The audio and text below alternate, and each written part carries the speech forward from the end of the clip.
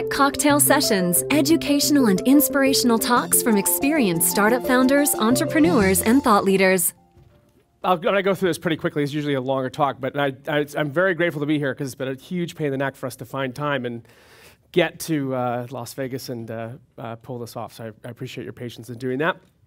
And but I'll just take you through a quick journey of some learning that I had to go through in development of building companies and some of the kind of hard lessons. But very briefly, just as a quick background, been doing startups for 20 years. I've had 4 startups, had kind of a small, medium, and large exit IPO. And I've had soul-crushing failure and raised a boatload of venture capital along the ways and had a great time in doing that.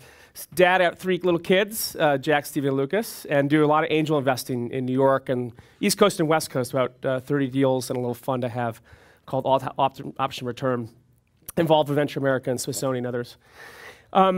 So part of what you realize, and this is kind of a famous quote, so for the VCs in the room, you'll have heard some of this before, but hopefully something, maybe 1 or 2 original learnings from this talk. But the journey of building companies, as Elon says, is like eating glass. And it starts off fantastic. We launch, we build, we raise capital, we get early success, and then we go through long chapters of grinding failure. And it's suddenly you realize that the job of building a business is basically to become undead in a way, statistically even. So you're sort of a failure until you're not. And so the glamour of building businesses sort of fades away as you really learn how to build a business. And so in the bottom of one of these chapters for me, after doing this for 20 years, I realized that I need to go out and really dig in and figure out how do I relook at my business through new lenses. And so I'd scaled the business from 0 to about a little under 200 employees in about 3 years. We were in revenue, growing pretty quickly, but we were sort of in the wrong space. We were in the middle markets. We were big enough to mean enough to a few people, but not big enough to mean a lot to the right people. And so I started on my kind of half my life in the West Coast, half my life in the East Coast and West Coast. I started doing these interviews with friends and contacts, friends and friends of friends, including Tony and others, around asking them basically 2 fundamental questions. One is, what are the lenses that you view the world through? So what are the lenses that you look and pick your ideas through, that the idea has to pass through to actually launch a business, the criteria? And 2 is, what do you do in the first 5 years not to die? So this turned into a 45 interviews, 300+ hours. Every time I was in a city, I would call up a bunch of friends and sit down with them, videotape, ask them that 2 questions and let them just talk. And we reached from Tony Hsieh to Elon Musk to Reid Hoffman, who wrote the foreword of the book, to Ben and Mark at Andreessen Horowitz, to Sarah Blakely, of the founder of Spanx, the second self-made billionaire woman in the world, in the US, to Priceline, to nonprofits like TED and Charity Water and Acumen Fund, and some amazing people. So what came out of this was these lenses that were actually the criteria by which they made the business form through before it became successful, that also surfaced a bunch of sort of innate instincts that all of them had in common. They're basically all saying the same 5 things. And how this happened is that I started thinking about my own business to reshape through these lenses, but also post that business, decided to create something that passed through those lenses innately from the beginning, from day one. And so what I want you to do is, as you kind of hear this sort of cheat sheet of the 5 lenses, because I know we're all like type A freaks, and you just want the 5 things very quickly, and you just want to get it done and get back to work.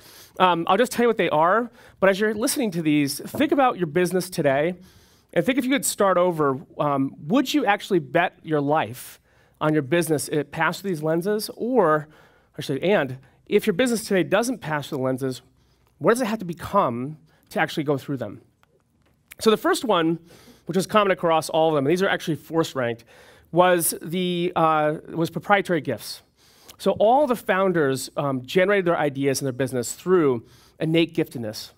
And so what they realized was that if they could actually form the idea from something they could actually be the best in the world at, the probability that if they bet their life over a 10-year period in that business, that they could actually become the best in the world versus the competitive landscape. And very often, companies are sort of chasing white space. But they were operating from a place of innate giftedness that was just unfair. They were operating from a place of skill and education and birthright in some cases to actually go and build something that no one else could do. And so to do this really well, you have to have a very unbiased view of your giftedness. at this stage of starting a company, you have to be sort of done fixing yourself. We have to be at a place where we're quitting weaknesses and we're tripling down on the things that we're gifted in. And to do this, you have to have a very objective view of your gifts. And we all have fantasies that we're going to be, a pro athlete and we're going to make it to the pros, or we're going to be, a famous actor or actress. But, obviously we all have dreams of rock stars. We're in Vegas. But we have to be willing to accept that whatever we do, we have to be literally the smartest person in the world. We don't want to put ourselves in stages where this is improbable or probably in most cases not possible. So I guess the lens here is to seek the unfair advantage. As the founders of these companies, what exactly is the unfair advantage, this lens that your company is, as innate gift, is actually playing with? And I think the ideas very often have to be embedded in this truth to actually get the traction that you want. Number two is how do you gain extreme focus into a single big idea? This comes from Reid Hoffman. And because it takes so much patience to actually build these companies, the extreme focus lens, if you borrow some of the kind of philosophies and methodologies like Lean Startup and others, they'll allow you to test a lot of ideas inexpensively and cheaply. They help you get this. But very early, or I should say early in the life of a company, the average company life is about 6 to 8 years just to get it kind of into a scaled position.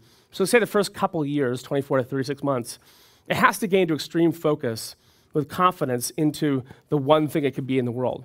So our fight is to actually get this, is to get extreme focus. It's so hard to get traction and economic oxygen in the business that you have to apply all that force, all the bodies, all the attention. It's like driving a nail into a marketplace. You need all that force in a single place to pull it off. And so when you're diluting your attention across too many features or too many options or too many partnerships or too many versions of the company, you're just going to literally run out of time and money to actually get any one that's going to produce the truth. And so concentrating your focus into a single place and making sure it's the right one is a very critical part of this. Optionalities are really your enemy as companies kind of cross those chasms. I think it was Jeffrey Moore who wrote that book. So what you need to do this, as the instinct here, is just set yourself up to embrace patience. You always hear the stories, and you live this out when you raise capital, that it takes 2 or 3 times as long and 2 or 3 times as much capital. And that's all about just the cohorts of time and energy and money and testing and learning velocity. But you have to be able to be in a position to create patience so that you can get that at focus. And when you don't have patience, you overspend or you don't test enough ideas with the right level of economics, you literally run out of time and typically these ideas drive over a cliff. So again, second lens is around extreme focus. The third lens is a very common kind of phrase that VCs like to say, is to build painkillers and not vitamins.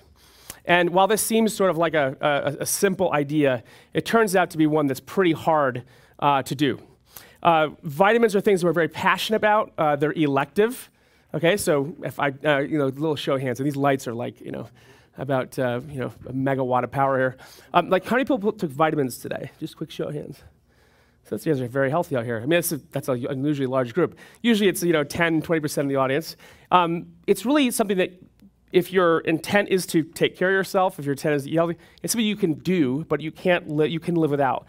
Painkillers are something that deal with chronic, malignant, growing, inflamed problems that businesses or consumers have that we can solve for. We can get ourselves into the life of a customer and be there with permanence. We have opportunity to stay with them forever because we actually are solving a pain. And so if our idea doesn't solve a pain for a customer, it's not passing through a painkiller lens, we have to determine what is it about our business that actually solves pain for customers. And I like to use the phrase, it's better to work with rich and in pain customers than poor than in pain. It turns out rich and in pain create more economic oxygen for you, more permanence, you stick around longer, and you can solve bigger problems for them that mean more, create more value. The instinct is very simple, is to make sure your customer, your product or your offering is solving this chronic pain test. One of the things that we've been learning at Bionic in the last year and a half is the shift in understanding the pain is really, there's this sort of like total addressable market type thinking that you learn in business school. I did not go to business school, but for those of you who did, it's a very good understanding of marketplace that exists today.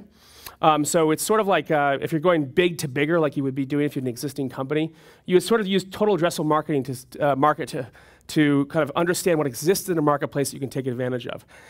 part of our obsession as entrepreneurs is to move from just what exists today to what is the total addressable problem that we can solve for, the total addressable pain. And that shift is sort of like matter and dark matter in marketplaces. Matter exists, it exists in revenue, exists in offering that we can go compete and take share from, but that often is an incremental outcome. If our job in seeking the chronic pain is to understand the total addressable problem that we're trying to solve, it typically means you can redraw a marketplace and dominate it. You don't want 2 or 3% of every marketplace, you want 99% of it. And through that lens, you can become something that actually matters more, but you have to have the type of lens that reveals what really doesn't exist. And that very often sits in the customer's actions. Not what they tell you, but the way they act. And this is a great lens to look that through. So if you took all of your best ideas in your company today, and you started looking through those lenses, am I playing with unfair advantage? Right? I'm playing from proprietary giftedness for my company. Number 2 is, have I gained extreme focus? Have I found over a period of the first 2 or 3 years the one big thing that we can be in the marketplace? Are we dealing with a total addressable pain that is something that no one else in the world can actually do? And the third thing is just be able to build a painkiller, not a vitamin. Are we really looking at this business with honesty and truthfulness that actually shows that this isn't something we wish would happen, but it does happen because it's being pulled out of us? So if your idea passes through those lenses, you get to 2 of the final ones that are actually even harder.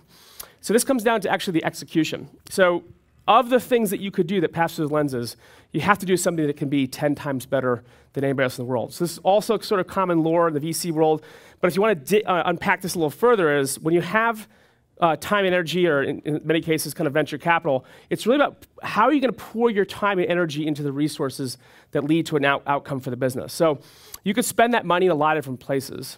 But if you can imagine the company being sold for assets, after 5-6 years of work, the things that you pour your time and money into have to be the things that drive this 10x factor. You can't spend symmetrically across all the aspects of the business. You have to do the one focus and over-concentrate your resources and time in the things that actually produce the 10x outcome, because that's sort of the core pillar of the business. So even if you sold it for assets, you got rid of all the revenue considerations and even the talent, that one thing is so valuable that it carries almost the entire value of the company. So this is a very difficult thing to do because now this is subject to talent and focus and all the kind of mechanics of building a business. But this is a skill that says if you can get there over a period of time, you're going to win disproportionately.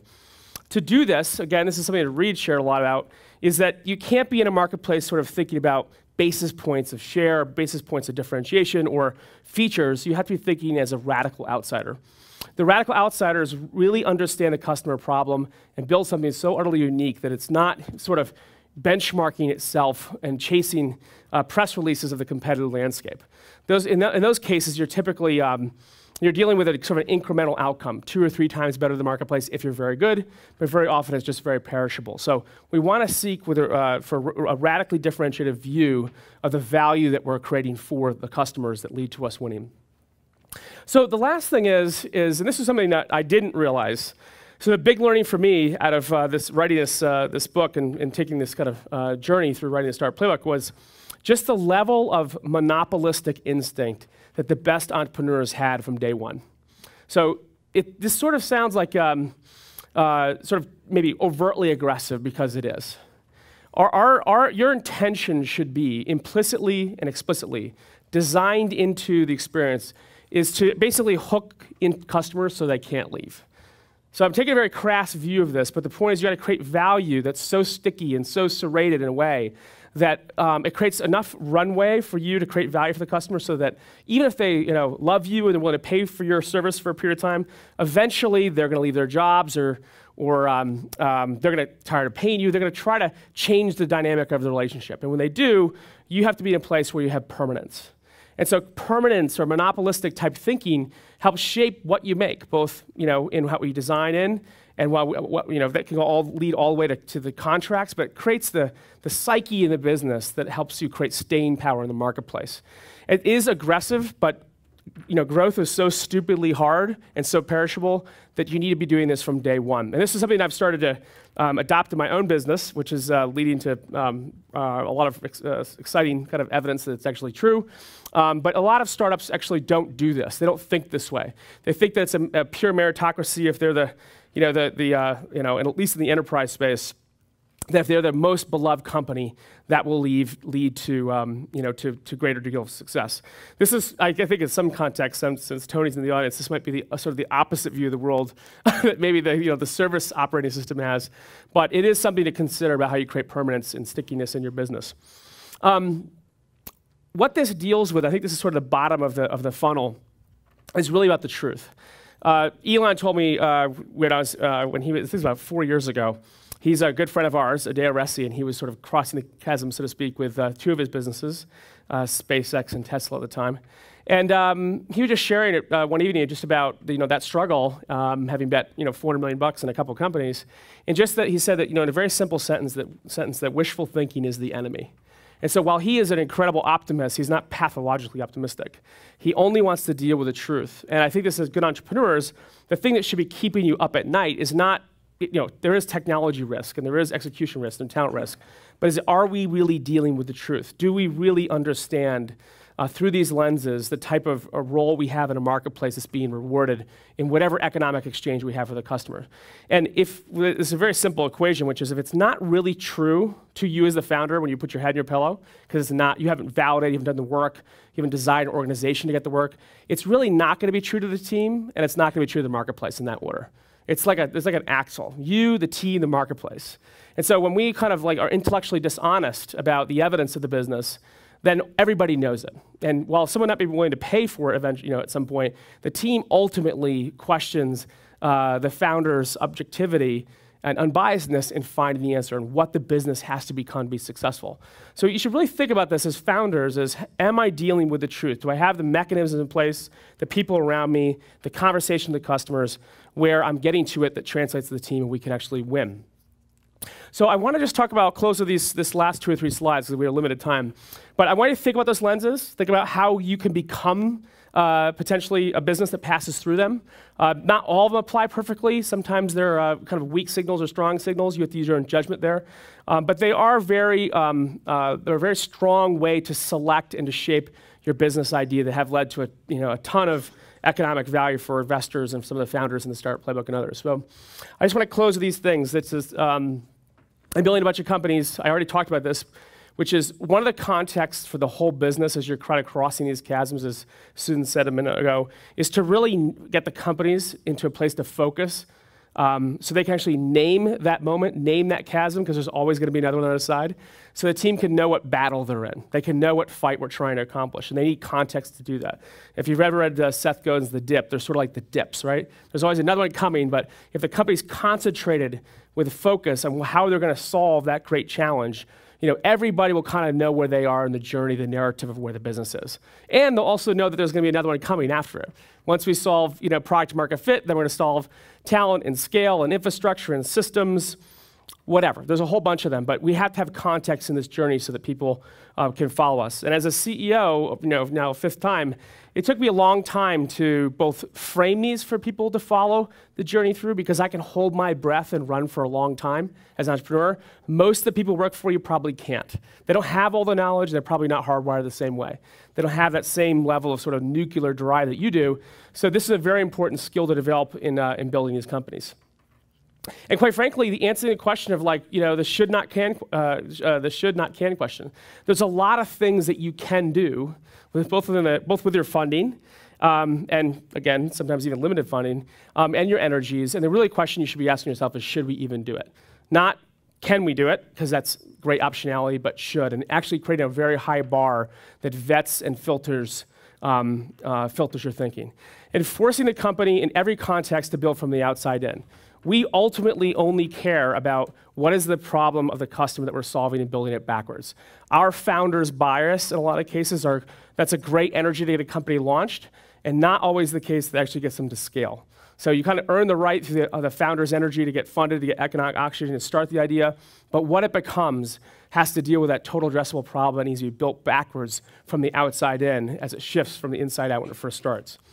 You guys all have probably read Lean Startup. I've led last 18 months, I've been leading a global transformation of GE. There's a story in Bloomberg about it today with Eric Ries and Steve Blank about rewriting the whole operating system for GE. So I spend a total disproportionate amount of time with Jeff Immelt and the team just kind of rewiring the whole company. But this is one of the key things, which is around high variation, cheap failure. You don't want to create a low variation environment where the founder's bias doesn't allow the right risks to be taken in the right places. And so focusing on cheap failure and a lot of inexpensive learning allows you to go chase those dark alleys and come back. That gains you extreme focus. I've got these last 3 slides. I'm going to skip one here. This is may surprise you, but may not. Is that revenue discovery takes a very long time. So even though while some companies go out of the box and create a lot of money, in the early stages, you actually don't know about the torque of those businesses. In many cases, I've experienced this, which is you'll go out, you'll have a lot of rapid success in your first couple of years, but you're effectively building a company that path to nowhere. You've aimed it into a marketplace that just has, you've basically built a zombie.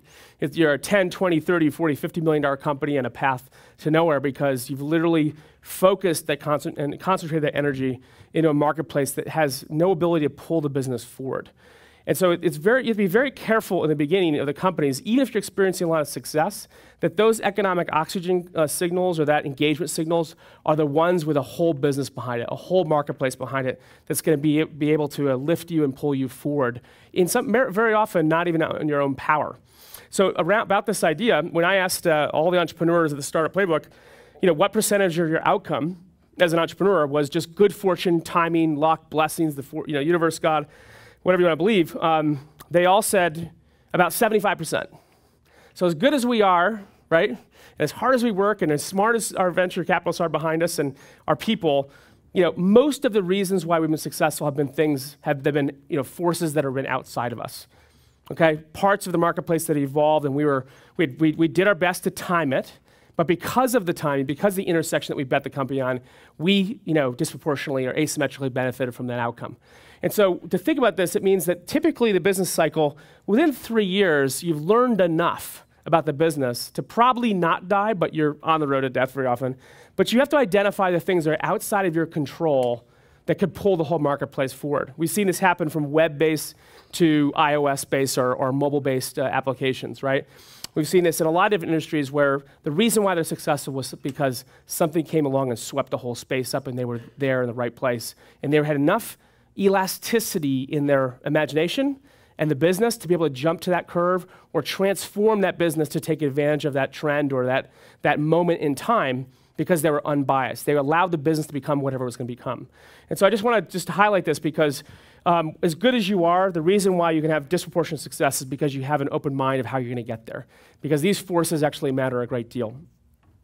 In this leadership to get there, you're going to have lots of moments where there's a lot of important economic decisions to make, both on talent, people, funding, projects, decisions. And I just wanted to highlight this because this is something that I think is hard to see in your moments of great stress. And it's just about it's not quite decisiveness, but it's about the commitment to your decisions. And so this is just a simple chart to describe this is, we have a lot of growth in the beginning and markets change. Talent changes, revenues change, customers change. And when they happen, and they happen for the worst in some cases, we have to be able to correct the business. And there's 2 approaches you can do.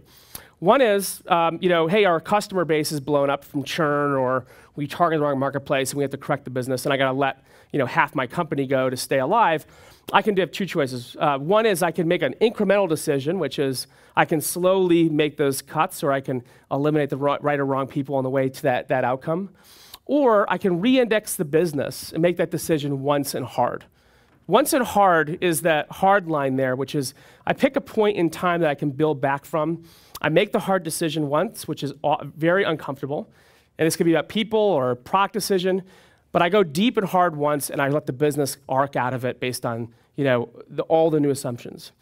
But if I'd make that decision incrementally, and I get slowly out there, I wait the next month to hang on to that employee, or I wait to make that decision on the product pivot or that feature we may or may not launch, that whole gray area in the middle, that's time or money. And that's the future. And it's also the trust of your employees because that CEO, you, has to be in a position to wear that uncomfortable leadership jacket to make those decisions once. And so as you get deeper and deeper in organizations, you unpack this and further, that the operating system that you guys are building has to have evidence of this around patience and elasticity of what the business needs to become, but also making these decisions and be able to understand the impact of them as you go deeper. So These were things that became true as we were doing the interviews. These skills, those are sort of the kind of crass ones. But there's two more that I want to share with you as you go deeper and deeper into the soul of the companies that made a big difference. And they're these two reasons. So these are, they say that, genius is the ability to hold kind of two opposing ideas in your mind at the same time and still have, have a, kind of a rational, be able to make decisions and sort of rationally look through both of them. And it's a good example of that. So you have to balance these two skills in your job as the founder and CEO. So on the one hand, you need to have extreme accountability. And this story is a true story that when Steve Jobs was alive a decade ago, he was in his conference room and there was a garbage can full of garbage. And he goes and finds the janitor and he's pissed off because he's a neat freak, brings the janitor back and he says, why is there garbage in my conference room? And the janitor says, well, Steve, you changed the locks. Like, we care about security and privacy, and it's, so I couldn't get in. And Steve thinks about this, and he says, okay, that's a good reason. Don't let it happen again. So at Apple, there's about 75,000 employees. These are very simple numbers, but about 15 to 17,000 actually work in the corporation, in the big UFO building that just put a picture up yesterday on. About 55,000 are in retail, but at the company, there's about 75 VPs, roughly. So it's like harder to become like a VP than is a general in the Army. It's just so difficult to get that position. And very often you'll see, the CTO of Adobe just joined as a VP of Apple. So big deal. So when you became a VP, Steve would bring you to his conference room and tell you the story of the janitor. And then he would tell you this. He'd say, somewhere between the janitor and me, the CEO, reasons don't fucking matter. And they don't. They don't. So let that sink in, because I think this is something that takes a long time in your CEO job to totally accept. Is that buck stops here rule? That accountability gets closer and closer into you. It's human nature to look around, right? It's the marketing problem, it's the product execution, whatever it is. The truth is, it doesn't matter. And if you've been through a crisis with even the best VCs in the world, their psyche is very much similar to that. It's your job to have those outcomes. And while there might be sympathy on the other side of it, there's none in the room. And I think this is a very important thing. There might be an extreme view of things, but this is the psyche that gets you into great decision-making and is a culture that has a sense of ownership that's so deep that it's almost a perfect view of accountability. And to be truthful, it's actually unrealistic. And so you need a counterweight to this. And so we have to have a reasons don't matter culture that is incredible sense of trust, ownership, and collective accountability that it just happens, whatever it takes, within a set of laws and not harming our brand. And this other rule is, it's about permission. And this is a rule I've created in my last two companies. It's called the 7-to-1 rule. And it's a ratio of good to bad. The point is that we have to be able to do extraordinarily more good than we do bad to stay in our companies in that ratio, which is completely impossible and unrealistic. But the point is that we have to recognize that people, product, and data, we're not perfect. We're going to fail each other, right? Things are going to break. And we have to be able to go into that brokenness when we become less broken as a company and address it with directness to each other, with truth to each other, and not have the company or the person fall apart or be defensive or blame. The point is that we have to be able to get through those moments because we need wind at our back, and the way to do that is because we have to eradicate contempt. We have to be able to basically forgive people up front, knowing this, so they have the permission to take risk and fail, knowing that they have forgiveness so they can move forward when it happens. And it gives us the right to go address it very directly and solve these problems. And it's an impossible ratio, just like the reasons don't matter is impossible, but those accountability and the forgiveness, that permission to fail, and permission to be direct and truthful, allow the companies to have wind at their back. And you need this because it takes such an extraordinary amount of good fortune. Tony's question about how lucky are you? It turns out luck is something you can create and influence. You got to have an incredible karma to make these things happen. So I use this as a closing slide because you build this as the CEOs. You have the reasons don't matter accountability, and you create the culture around contemporary organizations that deal with failure in a way that you can solve it and have people move forward without falling apart. And those things have to be able to be, tensile strengths in the business to get it to pass through those lenses. So I'll close with that. If there are any questions, happy to answer them. But I've had a little bit of success and quite a bit of failure along the way, and continue to learn. I mean, you're very lucky to have sort of the Brad Pitts of the startup world in the room, like Tony and Dave and others. I'm sort of on my Steve Buscemi career here, but these things, the answers are out there. They're just not in you. So that's really the difference. There's what we know, what we don't know, and how fast can we go get the answers. And our job is to go get them very quickly and learn and accelerate the possibility of our businesses. So thank you.